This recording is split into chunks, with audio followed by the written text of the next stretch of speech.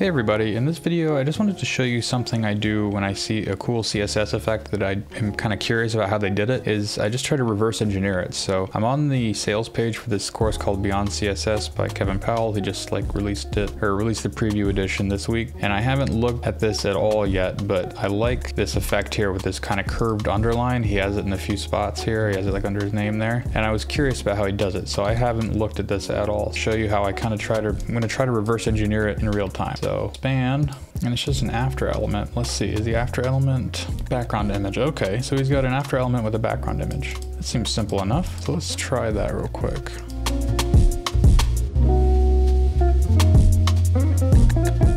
And we'll just give it a class called greeting. I'm gonna make the font size really big just so we can see the effect.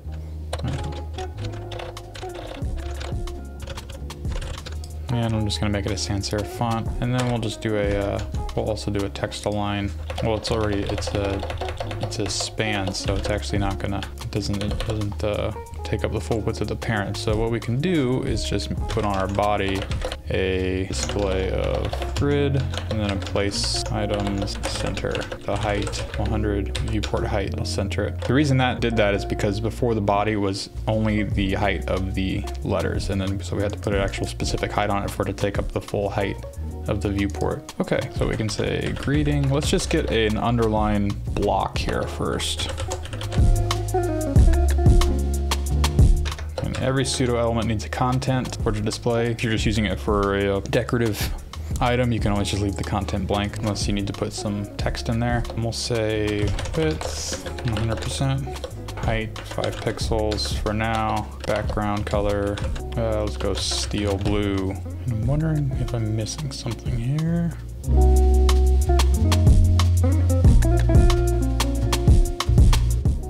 There's that.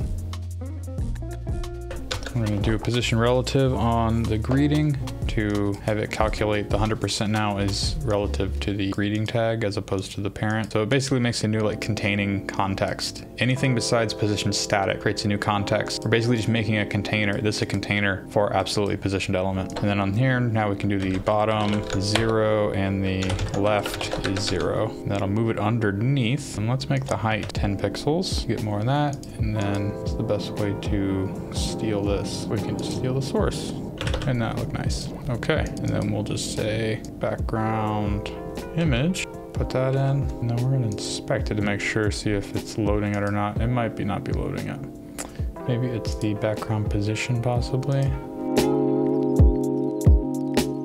There it is. So yeah, we had to change the background position, I believe, because I think it wasn't displaying it because it was displaying the top part of this image, and we wanted to display the bottom part, so that we needed to center it in there. And it's still cutting it off a little bit actually. So let's, what if we say top? I have to look up top, bottom, center, and it goes right through the middle there. Let's say the width is 130%. So we have more of the curvature there. I think we can use a background size. I have to look up background size. Contain, cover.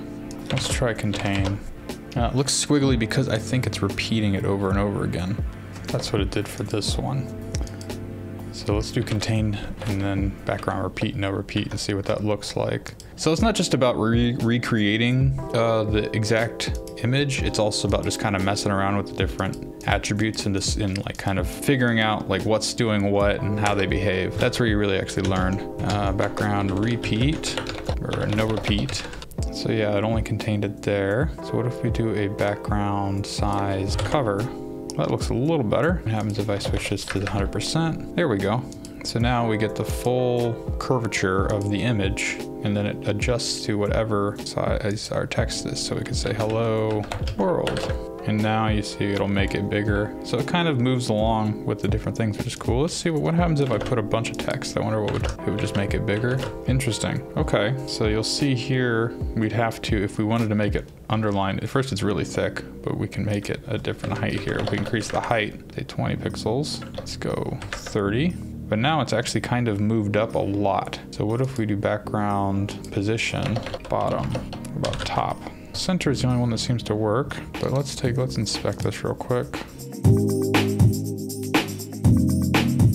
I think it's because the height, okay, yeah. So if we didn't want it to cut into the text so much, we would have to position it actually out a little bit lower than the bottom. So bottom, it'll be negative 20 pixels. Let's try that. Yeah, and we just have to mess around with these values. 30 pixels. So we're giving it high to 30, so there's that. Okay, cool. So that's kind of just a fun way I like to learn new things. Whenever I see something interesting, I try to first reverse engineer it and then recreate it. I suppose maybe it would have been better if I tried to recreate it before I inspected the actual code, but either way, I learned a little bit about the background position property and it kind of refreshed my memory about how some of it worked. I still don't fully understand why it has to be position center, but now I know that that's something that maybe I could dive into another day if I wanted to, but we got it working here. So that's it for this video. Hope you guys enjoyed it. Thanks for watching. Bye.